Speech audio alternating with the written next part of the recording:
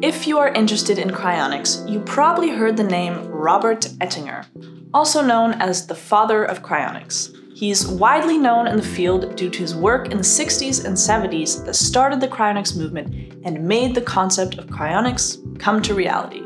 He was born in Atlantic City, New Jersey in 1918 and attained master's degrees in physics and mathematics. He worked at both Wayne State University and Highland Park Community College. So, how did he go from that normal life to theorizing something as life-changing as cryonics? There were two main triggers. First, at the age of 12, he read a story named The Jameson Satellite, where an individual's body is sent into orbit with the hopes of keeping it preserved with the extremely low temperatures of space. This story was the first instance where Ettinger discovered the concept of longevity in cryonics. He fought in Germany in World War II and got seriously injured, which forced him to stay hospitalized for a long period of time, during which he educated himself on his concept of cryonics.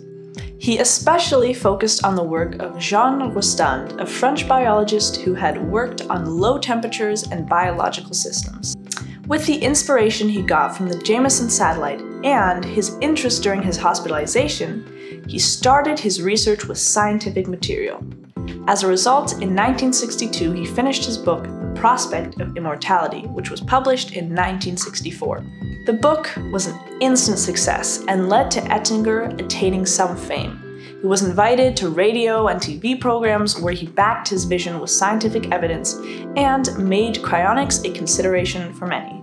Fun fact: Ettinger was not the first person to write about cryonics. Evan Cooper published his book on cryonics called Immortality Physically, Scientifically Now the same year Ettinger published The Prospect of Immortality, though he didn't get the attention Ettinger got for his book. After the publication of his book, Ettinger was involved in the foundation of the Cryonics Society of Michigan, which was then renamed to the Immortalist Society. Formation of this society led to Ettinger and 3 other individuals forming the Cryonics Institute in 1976, where Ettinger himself is currently in cryopreservation among over 100 other individuals. Ettinger worked on his concept of cryonics throughout his adult life, which further developed the cryonics movement and the groundwork we have now, resulting in additional leaders and organizations in the field. Ettinger's first patient was his mother, who died 1 year after CI's foundation at the age of 78. Both his first wife, Elaine, who died in 1987, and second wife, May, who died in 2000, were cryopreserved and are now stored at Cryonics Institute. One can only wonder what's going to happen if they both get revived in the future.